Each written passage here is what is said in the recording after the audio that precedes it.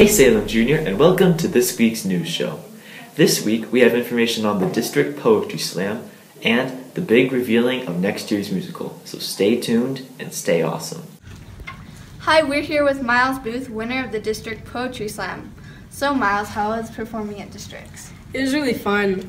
There was just a lot of energy there, and everybody was super happy, so it was really fun performing there. Cool. What place did you take?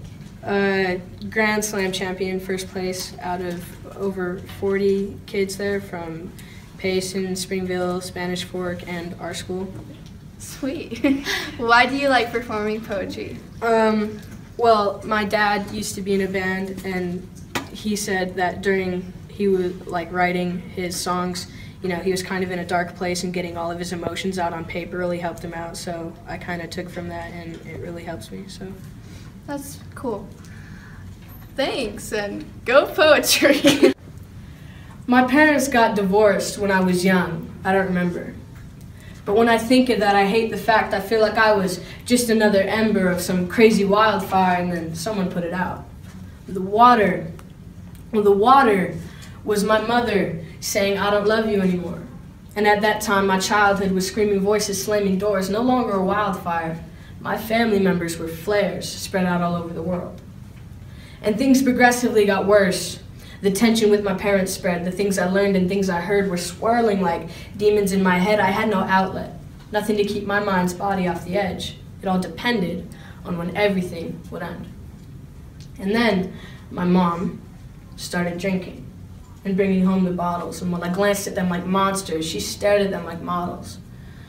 But she wanted to get better, so she moved and lived with my aunt in Illinois for about half a year. And it's taken its time to reach its peak with me, because I didn't have time to grieve. Everything that happened, what I did or did not see, I didn't want to stay at home, but everywhere I went, my feelings came with me. They were like that one person that won't stop following you around, and even though you kick and scream, they'll still stand their ground because they're you. And if one day you decide to break and hurt them, you'll hurt yourself too. And that's why I didn't start a fight. That's why I didn't tell the truth, that my body was a closed casket with a dead body of decomposing happiness lying inside that never ever moved. And the worst thing was going to school. I put on a mask. I was a superhero. I made everybody laugh because I knew that I couldn't. That's right, I felt absolutely worthless. But I wanted to make everybody else happy. But in trying, I realized I couldn't make everybody's happiness lasting, and so I quit. But I didn't give up. I reunited with some old friends whose names were Hope and Love and Trust, and when I met them, I stopped stressing.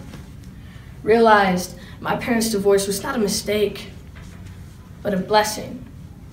My mom met my stepdad, and my dad met my stepmom, and I've got 4 parents and 7 siblings that I absolutely love, and even though I still get sad sometimes, the fact that I'm happy after all of my trying, it's enough. Thank you. Alright, so if you haven't figured it out by now, the next play we're going to be doing next year is going to be Guys and Dolls. Yay! Guys and Dolls! We're so excited! But you know what that means? It's a really guy-heavy show. And I really need the guys to come out and try out for this one. If you sing, if you like to move around, if you enjoy being the center of attention, you will love being in Guys and Dolls. So, next year, try out for the School Musical. Just go. Okay guys, you remember last year with Ask Amanda? How she answered all your questions and stuff? Well, she's back now. So we have some questions that were asked last week, and now we have their answers in the new show. Bobby Wasabi asked, how do I accept myself? Try to see the good qualities in yourself and accept for yourself for who you are, because you are awesome. Unknown person said, is it possible to get off tardies any other way than in the morning? Yes, with special permission from the administrators, but only then. Go Spartans. Also this week, we have some random facts presented by Colin Gale and myself.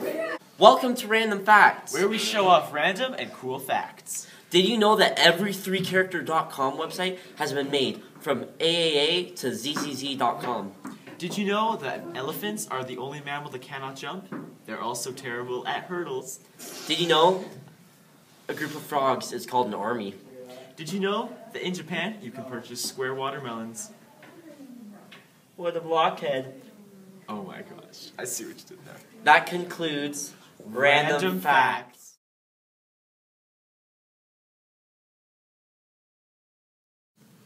Hey Spartans, it's Mrs. Hutala with your weekly announcements.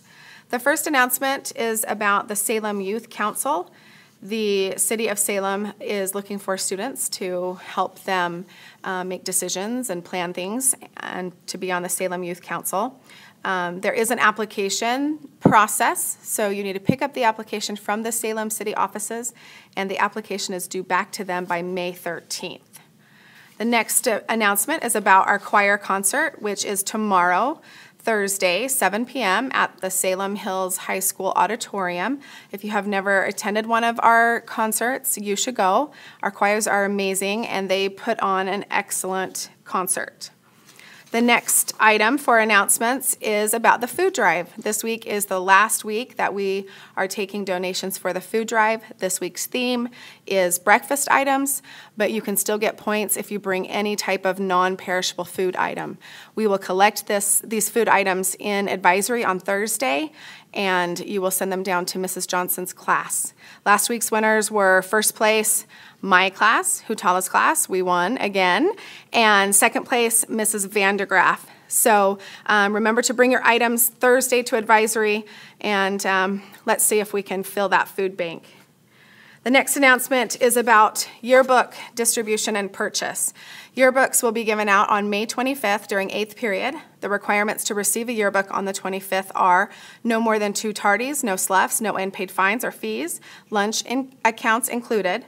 Students can make up attendance deficiencies at early morning detention. If you have not purchased a yearbook and would like one, we do have extras. Please pay $25 to the finance office ASAP, only cash or check. If students do not meet the requirements to receive their yearbook on the 25th, they may pick it up first thing in the morning on the last day of school, which is Friday, May 27th. Regarding Lagoon, the annual field trip to Lagoon will be on Wednesday, May 18th. The cost of the ticket is $48, which breaks down to $33 for Lagoon and $15 for the bus ticket. Eligibility requirements are no more than 2 tardies, no sloughs, and no Fs. Students can make up attendance deficiencies at early morning detention. Buses will start loading on 5/18 at 7:30 a.m. and will depart at 8 a.m. sharp. Please be on time. We will return by 5 p.m. to the school that evening. Students will need to arrange for pickup from the school as no buses will be running. So those are your announcements for this week. Have a great week and stay Spartan strong.